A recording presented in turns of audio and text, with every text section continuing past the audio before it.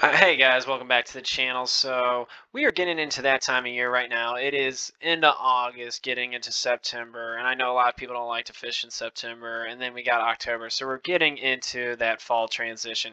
But I'm telling you guys, this can be a great time of year to fish, especially if you know exactly what you're looking for and how to go about attacking those fish. I'm going to do a quick breakdown here of Kerr Reservoir, or also known as Bugs Island, here in Virginia. And I fished a tournament here last year, the TBF Semi-National Championship for Virginia. I was able to take first place in that event, and it was about September 25th was around the time of that tournament.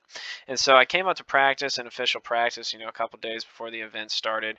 And I know, as most of us know, in the fall we are trying to find those bait fish, and those bait fish, they're going to start pulling back into these bays, into these areas, and start moving shallow, making their way back into these creeks and getting all eventually we'll get all the way in the back into areas like this where it's just a little fresh water rolling in here a foot deep. Those bait fish you could pull in here. I pulled into a spot like this on Lake Norman, and it was just clouds of bait, and I was able to sit out here and target these bass that were sitting out here at the end of this creek, just trying to keep these bait fish from escaping. And they occasionally would come up feeding and on a few, and you could sit here and catch them all day.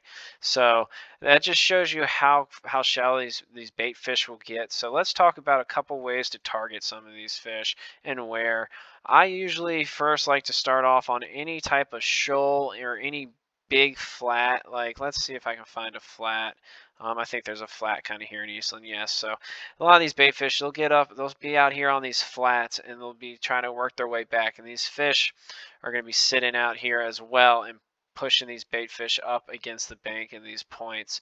So a good way to target those fish is definitely with a topwater, pulling up on these points and throwing a popper, a whopper plopper, a pencil popper, and throwing them across the top of these points. And not every point is going to have bait on them. It's going to take a little bit of time to kind of get dialed in on what you're looking for. A lot of times this time of year too, I find myself, I want to chase the wind. If I got wind blowing on this side of the, if I got a wind coming, say, we'll do coming from east to west, blowing into this west side of the bank.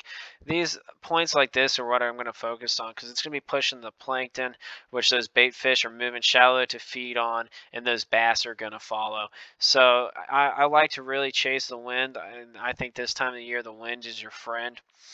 But good areas to key or something like that. I mean, points like this, I always look for steep little ledges, just places where these bass can really push this bait fish up and pin them. It's almost like an underwater bluff, so they can really push the bait fish up here and find a hard bottom to feed on them at. And when I get out here on the main lake too, another great way to be able to chase these bass and locate them is if you can find some structure out here, like say this is probably someone marked this probably has a rock pile on it. Those bass will sit up on that structure out here off this hump and just wait for bait to come by. A lot of times too, those bass will sit out here even a little deeper in 30 to 20 foot of water, and they'll sit out there suspended waiting for the bait fish to come by and feed. So you can sit out here and, like I said, you can sit out here in 40 foot of water, cast swim baits, spinner baits, Carolina rigs, top waters, and don't be afraid. Like I said, don't be, like I said, I'll be sitting in 40 foot of water, casting all the way up into 14, 15, and a lot of times I'll get top water bites out there in over 26 foot of water. So don't be afraid to sit up too far away. Most people I find sit up too close on the point, and they're actually sitting on top of the fish, and or they're still able to catch fish, but those bigger fish a lot of times are out there a little deeper. So idling these points around these bays, especially early on, these bait fish are going to move. I mean, the first area they're going to start pulling up when they start pulling off of these off out of the main lake, they're going to start pulling up in these little pockets right here. Like say you pull into a little pocket like over here, just a little cut like this, you got two little pockets, two little coves here. They're going to start pulling into these areas first, working their way around, and like I said, eventually they're going to get back into areas like this, real shallow. If you can find a spot like this, I found a spot like this, like I said, on Lake Norman, water flowing in, the bait fish got really shallow, and again, you could sit out here and catch them on top water. They'll probably be back in here, sitting out here in 6 foot of water, just waiting for this bait fish to try to come back out here.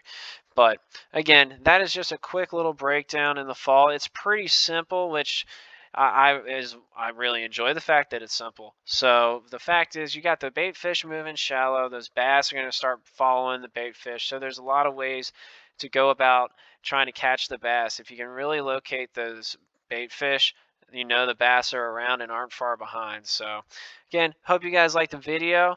I appreciate it, and I'll talk to you guys, and I'll see you guys next time.